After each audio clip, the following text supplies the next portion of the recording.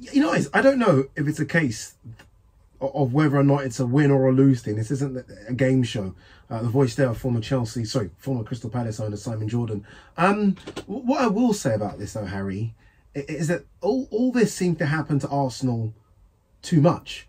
You know, when I think of, I'm of an age when I remember Van Persie going, I remember Cesc Fabregas going, and Alexis Sanchez going, and you know, who else is Adebayor leaving the club, Nasri leaving the club. It just continues, doesn't it? And these are all star players here. Whether it's the case of the contract runs down, or they want to go on to try and win titles or trophies, or in the case of Ozil and Aubameyang, it just seems as though that it just hits this big brick wall. It needs to stop. I think you've got to differentiate between the two periods, though, in the club's kind of development, because the first group of players you mentioned, the Van Persies, the Fabregases, the Nasris, even Bakary Sagna, who left the club on a free, ran his contract down. Those players left the club because the club couldn't match their ambitions. And the reason the club couldn't match their ambitions at those times were financial. We know that Arsenal was struggling to pay back the Emirates Stadium. Arsene Wenger was there trying to kind of keep everybody happy, taking all the pressure from the fans, while the club's hierarchy was sitting there counting their millions and hoping that they'd have enough at the end of each month to go and pay back their bank loans. So like I think Wenger do miracles every day. Exactly. And Wenger was very good during that period at, you know, he allowed Van Persie to go. He brought in somebody like Olivier Giroud, not up to the same standard, but could get you over the line and get Arsenal into the Champions League. And the landscape's dramatically changed since then. And since we've kind of freed up some of the finance, Chronicles, since they took full control of the club, have been much more proactive in restructuring debt and allowing Arsenal to be in a place where they can spend. And then we've gone out and we've got the Ozils and we've got the Aubameyangs. And now this is different for me. You know, at that point, it wasn't that Arsenal were mismanaging players. It was that Arsenal just simply couldn't compete with the teams right at the top of the league. Now, though, financially, we're in much better shape. And now it's a question of attitudes, and it's a question of behaviours, and it's a question of the relationship that these players have with their manager, with the fans, with the club, and basically a lack of respect. Because I think you could say there's been a lack of respect with Aubameyang. You know, he's broken the rules on numerous occasions. I think you could say the same with Ozil. But I don't think you could say that with Van Persie. You know, he was very clear and very upfront. Van Persie just wanted to go on and win the major trophies. And at the time, look, he was the reason United went on and done well under him. With Aubameyang, there seems to be, like you're saying, a big lack of respect. And that surprised me, because we're talking about the captain of the club as well. And again, you see images of Aubameyang last year and the season before that, and it's all smiles. So you kind of wonder, where's this gone wrong? And that's why I asked you at the top of the show, is Arteta to blame in some way? Because something's clearly happened behind the scenes, like you say, that we're unaware of. But it was all so good when Aubameyang was the person scoring the goals to win the FA Cup, when Aubameyang was the guy scoring the goals to win the Community Shield. Everything seemed perfect, and you thought, okay, Aubameyang clearly doesn't want to do this track back and thing, but he's doing it. And now all of a sudden, nothing. I think for me, we needed to clean house. You know, this attitude issue, this... Ain't it always been that, though? Yeah, it feels like I always hear Arsenal fans say, we're getting rid of the deadwood. We're getting rid of the deadwood. How much deadwood did you have? But that's indicative of how badly we've recruited over the last few years. And I'm not saying that Aubameyang was a bad signing. Overall, he was a good signing. And the same probably with Mesut Ozil as well. But there comes a point where you need to change the culture at the football club. If you ask any Arsenal fan over the last 10 years what the biggest fundamental problem has been, they'll say it's the culture. They'll say that it's a comfort zone. They'll say that people come there, get big pay packets and don't really care, nor are they pushed to their limits, nor are they pushed to succeed. And I think what we're seeing now at Arsenal is somebody who's come in like Mikel Arteta and is having to clean house. Is there more cleaning needed? Not much more. Not much more. Any players, and I don't know if you're comfortable mentioning them or not, but are there any other players who think, all right, just him now, he's got to go as well? Like Xhaka is the one everyone seems to talk about, but he seems to have improved his attitude. Still gets sent off, but in terms of his attitude, it's not the worst anymore. Is anyone else? Yeah, I think, well, we've moved Kolasinac on. I think he was one of those. I think that Xhaka probably needs to go at some point as well. But what I would say, though, Ade, is we always look at Mikel Arteta, and a lot of people are pointing the finger at Mikel Arteta with regards to Aubameyang and with regards to Ozil. Look what happened with Granit Xhaka. You could argue that what happened with him and the fans was worse, and he's come back. So because he's displayed the right attitude, he's come back into the team.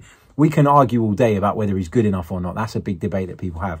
But ultimately, his attitude has been right. You know, and Nicolas Pepe as well, you know, he was criticised by Arteta last season. People thought that was the end of him. And then does he still play for Arsenal? Yeah, he does. Okay. Just about. Just checking. But he forgot all about him. In the second half of last season, though, he was fantastic. Yeah. So what I'm saying is that there is room under Mikel Arteta that if you do fix up, you can work your way back into the team. But unfortunately, somebody had to come in and clean house. And I read a really good quote in The Athletic this week that's been doing the rounds on social media. I think it's fantastic. How many Arsenal fans would have appointed Arsene Wenger? None. How many would have thought that Thierry Henry was going to be better than Nicolas Anelka when we sold him? None. The success of this club from the 1930s right through to now has been based on giving people autonomy to make big decisions that other people wouldn't make. And sometimes you have to stand back and trust that what they're doing is right. And only at the end of the season will we know if it was the right call or not. No, I'm with you. I think someone needs to come in and crack the whip.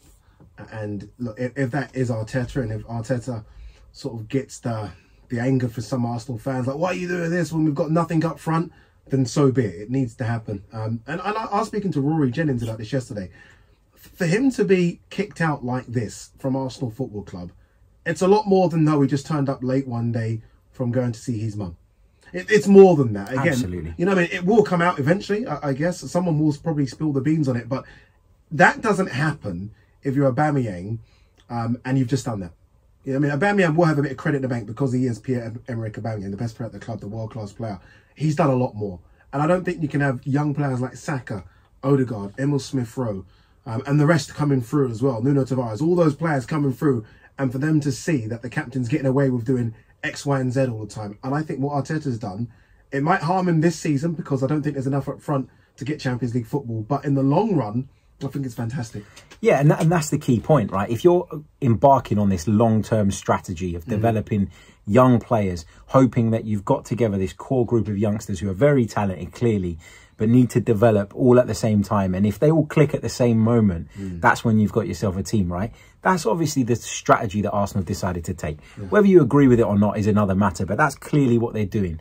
So if you allow players like Pierre-Emerick Aubameyang to make a mockery of what you're doing and make a mockery of the values of the football club, and it's not just personal to Aubameyang, it could be anyone, you're ultimately showing those young players that that's acceptable and that's allowed. And what Mikel Arteta has done is nipped that in the bud, and he said, no, it's not happening. How random, though, that it's happened to the two players that you desperately wanted to keep. I remember when the contracts were announced, there was this, you know, this, especially with Aubameyang, that TikTok, like, sand timer thing. It's like, oh, God, Aubameyang, stay and look at this. And Ozil. How random it happens with that. When you've actually given some money, and that was what Arsenal were accused of not doing before, not paying for the big wages. You've actually done it. 350 grand, whatever it is, and they both decided to almost down tools a bit and have bad attitudes. It's one of the big misconceptions in football, though, that you should pay somebody for what they've done as opposed to what they're going to do. Interesting. And when you look at Ozil and Aubameyang, it was clear at the time they got those contracts that the only way really was down. They were both at their absolute peaks, right? The reason we were also desperate to see Mesut Ozil stay, outside of him being a very good footballer, was because Alexis Sanchez was leaving. And those two were the world-class talents that we had that dragged us over the line when we had nothing else. So you've lost one, we have to panic. We can't lose the other. Imagine the meltdown had we lost the other. And with Aubameyang, he's just pretty much single-handedly won you the FA Cup. So you have to keep him as well. But what do those two periods have in common? Arsenal were poor overall. So in a time of need, when you're struggling, when you're on your knees, you need some beacon of positivity. And although at the time it felt like the right thing to do, hindsight gives us the benefit of looking back and saying, actually, we paid them too much money and we paid them for what they'd done previously and not necessarily what they were going to do going forward. Indeed. All right, you're listening to The Social.